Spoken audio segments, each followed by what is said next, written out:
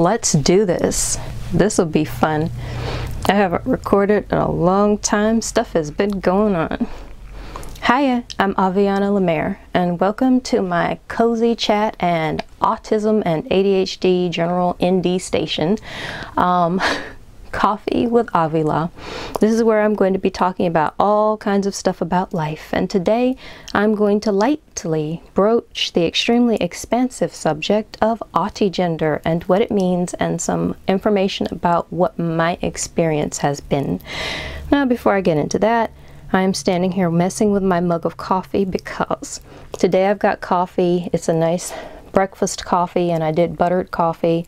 Didn't have much to eat. Had a little bit of melon that's basically all water, so I did throw some butter in the coffee and whip it up so it'll be nice and rich and be kind of my meal. And then I have this big old marshmallow pole.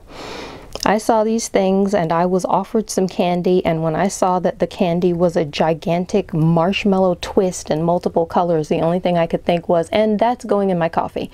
So today I've got it in my coffee, and I've been waiting for this forever, and it's a high comfort and cozy day because stuff has been going on. Sometimes stuff goes on in life.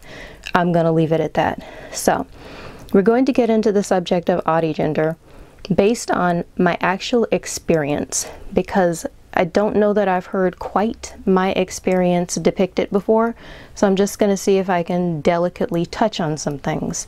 As far as the definition goes, I'm going to upload a couple of shorts later on. It's going to come up next week, so expect that maybe on Monday, if I don't do it earlier, Monday and perhaps the next day.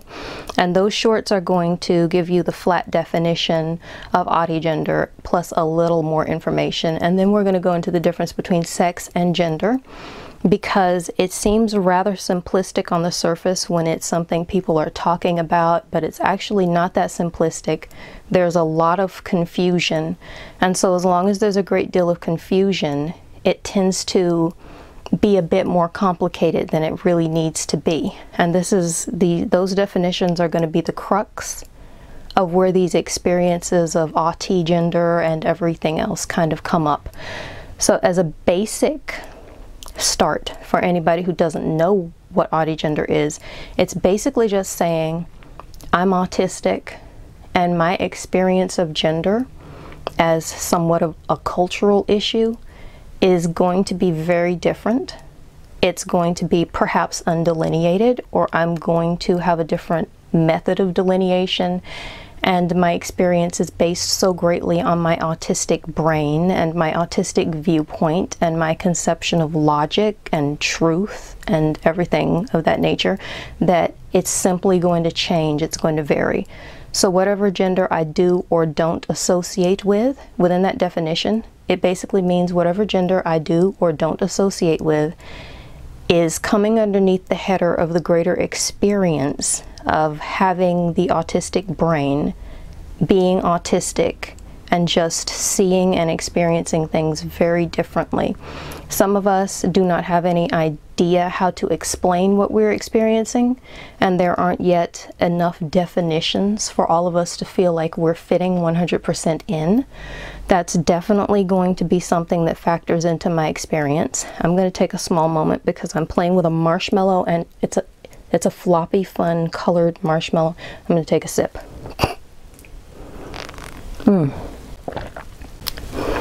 I did not do this. It's not a very sweet marshmallow though. I might need more sugar.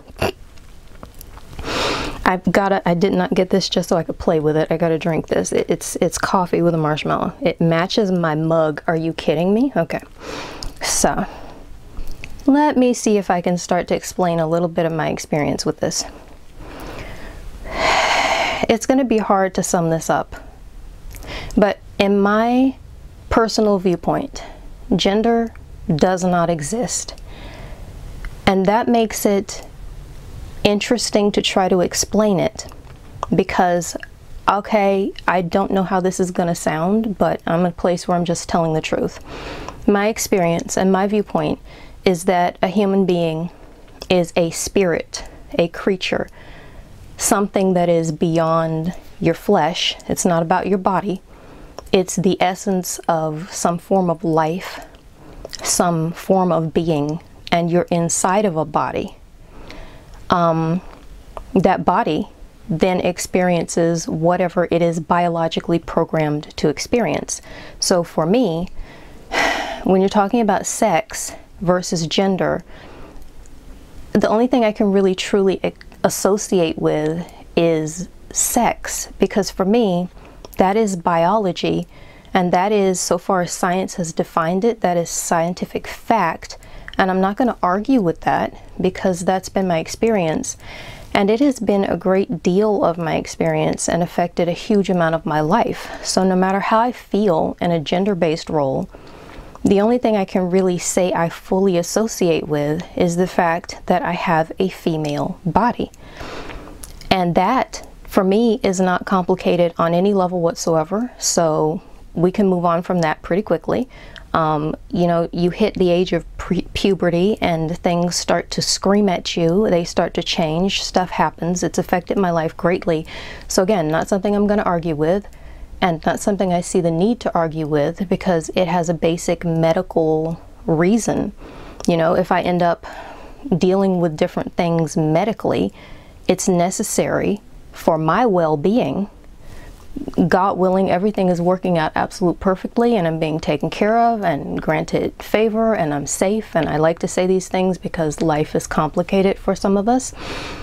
I believe I'm going to be taken care of, and I believe I'm going to be taken care of better because people can look at certain information, cold, flat information that says nothing about who I am or my life experience per se. It just says what my body needs and what my body will need taken into account before it's treated. So that's pretty much the end of that subject for me. Moving into the concept of gender, it gets a little bit more complicated. I think I'm a person for whom it's supposed to be simple, and that's never been the case. But I recognize that it is supposed to be simple. It's definitely supposed to be more simplistic of an experience, and I can accept that. Because I am the person who was born with biology female. I was assigned female at birth. So my gender identity has always been taken as female. And so I grew up in a time that was slightly different than this one, and I feel weird addressing it because this is very much my life. But you know, when the next generation comes along and they get around high school or college age, then it starts to feel like your generation's experience is ancient history and no one understands anymore. So I'm feeling uncomfortable bringing it up. I was born in the 80s, and the 80s was a time frame when all of a sudden everything that was blue was for boys, everything that was pink was for girls. You would walk up and down the toy aisles and it would be almost like, you know, everything had been painted blue on one side and pink on the other. There were trucks on one side and there were dolls on the other, and ne'er shall the two twains meet. So as a child, and an autistic child, it was extremely bizarre for me. Excuse me, I've got a hiccup. Pardon me. I was trying to stave that off. But I'm thinking it's going to be happening. I'm going to try to get this done in one shot, so let's go back to it. It's really weird for me as a child. I'm an autistic child. I did not process everybody else's cultural demands because they didn't make sense to me. So I was a child who had a toy fire truck and a toy baby doll. I played with both. The fire truck might have been more fun because it's red and it's got a ladder. Mine had a ladder that slid up and down. And long story short, somebody who should have watched their child didn't, and it ended up getting broken. But I'm going to pretend I don't care. I liked the fire truck better, I'll put it that way. I say with love. So I do care, but I like the fire truck, and I also like the doll in different purposes. I played with both things. I grew up in a generation where when I started collecting model cars, and they were scale model cars, and I don't know how you pronounce it, one of those brands was Maisto, I think. It's M-A-I-S-T-O, and you get these metallic cars, and some of them had great details like doors that swing open and trunks, stuff like that. I was in a generation where when I talked to an older cousin from a couple of generations before that, and I told him that I played with cars, that I had been there as a child helping and learning how to change the oil in the real car with the person who was doing the car maintenance, I mean, he found that pretty surprising. And I had been around for just long enough as a little girl to know that's not unusual. People think that's surprising. I didn't click on why, but that's how I grew up. It was little things like that. I have a tendency to wear, a few years back, the maxi dress came into style. This worked for me because now you can take one slip of clothing and throw it on. It's very easy to wear. I do wear dresses. I wear pants. Back in my day, the fact that you wear dresses and you wear pants and the degree to which you wear both, and basically whether or not they all had flowers on them or just a solid color like a black dress, is somehow less girly than a pink dress with flowers on it, right? So the gender rules are pretty specific and pretty bizarre for me to process because I don't get it. Why is a flower girlier than a flat color? A flower on a dress is meant to represent a real flower. And in real life, I don't know of any human being, whether they identify as a male human or a female human, who is not going to enjoy a flower or enjoy a flower field. You've got a lot of people who, so far as anyone knows now anyway, identified as male or are called male painters who are famous for painting flowers, and nobody says, wow, that's some really girly subject matter. Why didn't he paint a truck or a horse or something with real girth to it? It's just a weird series of categories for me, and if you think about it far enough, like the flower thing, none of it makes any kind of sense. But I was in that time frame where just the way I dressed made a difference. So even me, to this day, it's a new day, it's a new era, we're in the 2020s, right? But I associate a lot with people from my generation. So I still get some kind of amused expressions and things. If I decide I'm going to throw on that maxi dress, this is why I brought it up. It's so easy for me to put it on. I like it. I like wearing stuff like this. It's fine. If I'm not going out and running around, I don't need to have pants on. It's easy to just throw the dress on and be dressed in 10 seconds and done. No matching, nothing. It's easy. I like this, and I like the style. I like the look of it. I like all of it. But then with that dress, I'm very likely to throw on my Nikes. I call them my kicks. I'm all about sneakers that are styling. When they are styling and profiling, I call them kicks. If they are neither styling nor profiling, they are not kicks, they are just sneakers. So I might throw on my kicks with my dress, and that's that kind of thing where, for me, it's an outfit. But for someone else, especially from previous generations or my generations, that's like some kind of a message that I'm sending, or it's like some kind of gender bending thing. I remember a time frame when I started to look at all the millions of different definitions for how you identify, and gender identification and sexuality and all of these things. And I realized that I'd kind of fit in one place and not fit in the other. I was looking at something they call, I think, gender nonconformity. And I think that's probably the best. If you're going to look for a title, and a title is not going to fit me completely, I can guarantee you. But if you want a title, the best thing I can think of is probably gender nonconformity. I just have never been a person who necessarily cared about the gender roles, but no one ever really challenged me, because aside from some things I would do, like, you know, the way I dress or my interests, you know, I'm into sci-fi and action movies. I can also enjoy a rom-com.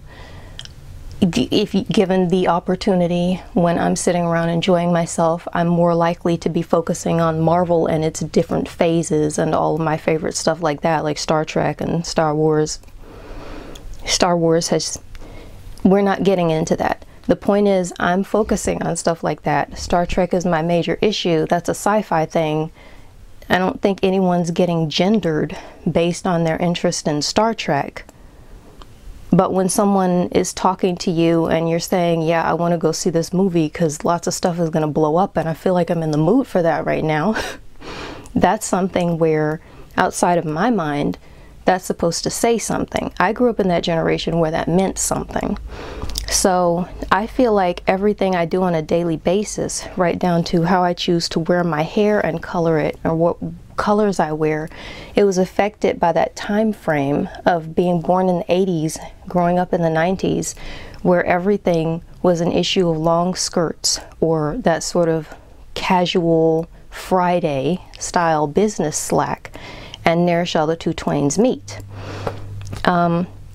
It's kind of interesting because I think now everybody is trying to say either I'm a different gender than you think and I have a specific name for it, or gender isn't real, cease to delineate me and put me inside of a box because of it. And I feel like there wasn't even that option suggested for me during that time frame. But it seems like in this time frame, everybody is making those statements and they're doing what they feel and associating with their personality and what checks with their spirit, what feels right in their soul. And before that, it seemed like we kind of hit a crux of absolutely everything in the 80s and 90s, especially in the 90s, and maybe even the early 2000s. Although I do think that grunge time frame affected it just because the style and fashion for everybody then was the same shirts and the same pants and the same colors and everything. So that might have edged in there a little bit, that touch of fringe society where all of a sudden it became the fad and everybody was into it. They kind of played at that.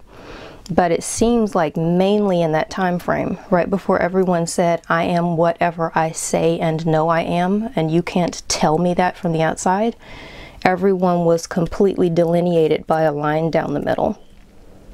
That informed my experience because I was growing up that whole time where there was a line down the middle. And it was, you know, it's not a big deal this day if a girl says, yeah, I went into the male section, somebody who identifies as a girl. Like, I don't even want to get into it, but I guess as far as the term being used, it's not something that bothers me. It's one of those things where it depends on how you're using it. But when you get into the intricacies of how you're using a term, then all kinds of things that have nothing to do with gender identity could suddenly bother someone. So that's neither really here or there. But someone who identifies as a girl these days will easily say, I went into the men's section and I got these shorts, and it's not a big deal. But when I was a child, it was like, okay, I'm wearing shorts from the boys section, and I was being raised in this society. I've been bought this stuff. It does fit differently, and so there was some physical comfort issues going along with it, but it was more like, honestly, the colors were different, the cut was different. It wasn't more comfortable. People are always like, male clothing is more comfortable, but it wasn't really more comfortable for me. I guess just the cut of it, for whatever reason, it didn't sit on me properly. But I had a lot of stuff weird going on in my head because I was that kid where, I'm talking kind of in the higher part of my voice right now, but I was a child who had all these girlfriends who were always like this and talking about stuff and really into New Kids on the Block and shrieking about the boys they liked. And here I was sitting off down here sounding like this. So I was just trying to figure out where I even fit in this world because, again, I was on an autistic child. I didn't really fit anywhere anyway. So I was trying to figure out where I was supposed to fit and what I was supposed to do. So I just remember having this outfit weirdly challenge me in some way because it didn't seem to be what I was supposed to be doing, and I didn't know what to do with that. It didn't challenge me on a spiritual level or on anything real. I just felt a bit confused because it wasn't pink. It wasn't pink and purple. It wasn't pink and white. It was just sort of, I think, if I remember correctly, a yellow top, or maybe it was green. I think it was something like a yellow top with green and blue shorts. And I don't know, it just, for some reason, it seemed like in the girls' wear section, you didn't really run into an outfit that consisted of a yellow top and green and blue shorts. Because it was like if there was no lace to delineate that it was feminine, then somehow it didn't count. if it wasn't pink, you know, it was that time frame. So that's one of those times when I think I really started to think about it, because before that everything had been well delineated by the time frame. I didn't have to think about it. I just had to wear what had been handed me. So now something else had been handed me, and I didn't know how to fit into how I was supposed to behave based on it. That is probably the long way around of getting into my next point, which is that for me, gender as a whole has always been what was expected of me and nothing to do with who I am or my true experience. I have no idea personally if gender exists inside of me. It does not exist at all in my world. When no one else is in the room, gender does not exist. It's not an issue.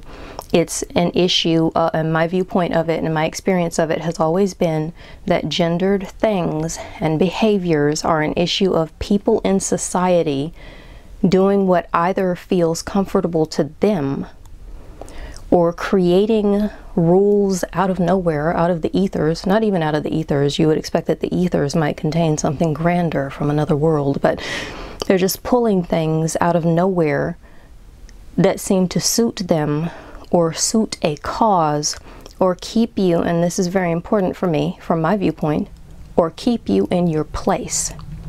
So now you are allowed to do certain things, and if you do anything that's different, suddenly someone can make a problem out of that.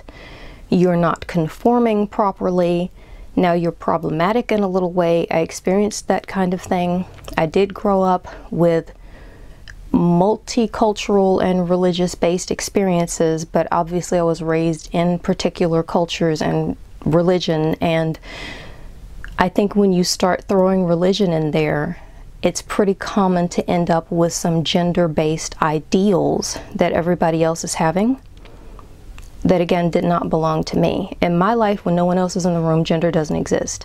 I can't say how it feels for other people, because if someone else is saying, I specifically feel like this gender, I am not here to challenge that. It is not an issue in my day. That's very much going to be an issue for you to figure out. So those are my feelings on it. My experience of it has been, gender has been another part of my masking facade. It's been another way that I changed my voice, or I changed my terminology, or my subject matter, so that when I'm talking to somebody, especially based on their behavior, I found that with masking, this is a whole nother video, but with masking, mirroring is a pretty good technique. I'll get into that one day, because I think it's pretty interesting for people who would like to know how to mask better or just want to understand it some more. Mirroring is basically just looking at what a person is giving you and sort of reflecting it back to them. So I would do somewhat of a gender mirroring thing, and that would generally be based on that person's age, the generation they grew up in, their customs, what they're accustomed to, or their culture, combined with their age generally. And so a lot of this was just basically, like I said, it's just masking. It's just stuff I would put on in order to make my day easier, because at the end of the day, for me, whether it was gender specific or some other type of masking that I was doing, it was because my heart can only take so much. My emotions and my experience being judged all of the time on things that very often mean absolutely nothing to me is exhausting in a way I can't begin to get into right now. I would do whatever was necessary in order to be not abused or less abused that day. It was always for me about peace. So we get into a time frame now where the past few years, especially since 2020 hit, I had a lot of time where I didn't have to get up and go out and do everything all the time and be bothered with everyone else's lives and facades and beliefs. And I started to explore everything for my own knowledge, so I could know how I identify within myself. And again, because of my behaviors throughout life, someone would get an idea in their head and they would say something to me. People have said it in passing, people have said it judgmentally, But I wanted to know what actually made sense to me. So I really started to delve into the gender thing, and maybe one day when I figure out how to explain it, I'll do a video talking about autistic sexuality a little bit. It's not a subject a whole lot of people are talking about, and while I can understand why, it kind of makes me want to talk about it more. But I started exploring stuff like demisexuality. This is why it'd be hard for me to make a video, because I can say I relate to some of it, and then I can say I don't relate to it. It's another one of those things where, much like with gender, you can find I can find something that's close to my life experience and how I feel, but it's close but no cigar. Or at least the cigar is not lit. So it's just kind of sitting there. It means absolutely nothing. It's kind of hanging out of the mouth of one of the Marx brothers, doing absolutely nothing but being a prop. It's there, but it doesn't matter because nobody's using it in any real way. So I came close to finding something in that category too, but if I were going to continue to search for something that describes me with sexuality, we haven't hit that one either. I can tell you this though, on the subject of Autigender, it hit me instantaneously. I had to go do some research because I had an experience where as soon as I read the word, before I knew what it meant, I could tell by looking at the word and the substructure of it, auti for autism and gender for gender, that that was going to describe me and I was going to identify with it. So I did some more research into that. And the more research I do, the more it hits it spot on the head. I want to put a small footnote here that's not going to be expansive. To address the fact that I have heard people saying that the term autigender or autism gender has possibly, I don't know if it's true, but has possibly had a beginning in people being more derogatory against the autistic community, where they were using it as an insult or else as some kind of strange joke for people who can't begin to relate to the autistic experience, using autism as a joke and saying that their sexuality is so cuckoo, basically, that no one can define it. It must be autistic. None of these things are what this term actually means. And I have not personally come to it understanding that it comes from a derogatory place. My experience, until I delved in to do deeper research, was always that it was just a definition for something that actually exists, and a pretty spot-on and specifically accurate definition for my experiences in life. So I 100% identify as Autigender because when it comes right down to it, I believe in logic, I think in logic, and I believe in self-proofs. Meaning if a thing cannot prove itself to be true, I don't see the point for it in my universe, and it's not a part of my day. And there's nothing about the concept of just run into a little fork. Don't know if you heard that from my delicate breakfast of melon. I didn't move it. That's the clinking sound. It's out of the way now, so that should be gone. My experience has been that gender doesn't exist when no one else is in the room, when no one is judging me, when no one's deciding my hair being short or long has something to do with it, when nobody is trying to figure me out based on my romantic life or my sex life or my sexual identification or the way that I dress, when it's not about something weird like a color or a pattern or how you drink your coffee or your tea. That's a weird one because that's also just regional and cultural like everything else is. Some of it is temporal, like the concept of guys having short hair and girls having long hair as a gender marker. There's a pretty long history of guys having long hair, and that considered to be really beautiful and lovely on them. I mean, even the terminology I'm using. For a guy in that time frame, it would be more like a man is handsome and a woman is beautiful. But if you read literature and go back a little while, you'll hear the term, or you'll read the term, a handsome woman, being used repeatedly. So it's a temporal trend. It's not something that proves itself. It's something that people have to fight to prove with everything that they do, everything that they wear, all of their opinions. I've never been able to believe in gender because it doesn't exist when no one is talking about it. And that has been my experience.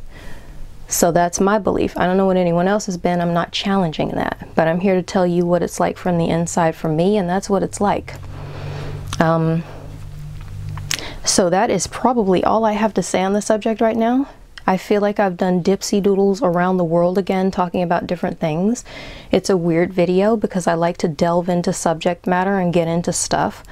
But I feel like on this one, I basically talked about the difference between pink and blue and long and short hair. But that's really what this video is about, because someone is questioning gender, and gender has always been a construct based on whatever that particular society likes or wants to talk about. And so the way you hold your legs when you sit, whether they're slammed together or they're crossed at the ankles or they're crossed all the way at the top, or you just splay them out wide, that kind of thing, that's a gender issue. That's just a sitting style. It doesn't really say anything about your soul or how you associate or what runs through your heart when you're lying in bed at night and the lights are out and there's no one there but perhaps the moonlight and you. So this video was basically going to be sitting styles and colors, and now I feel weird because that's what I've been talking about forever. So I'm going to just axe this as quickly as I possibly can because it went on for longer than I thought. It's a subject that could go on forever, but I still feel like the longer I talk about it, for me, the less I'm saying, because there's not really anything there to say. So I'm outie now. God bless you. If you have anything to say on this subject, please leave it in the comment section. I'm very interested. And like the video, subscribe, and ring the bell for more. And have a blessed day. That's about it. Bye now.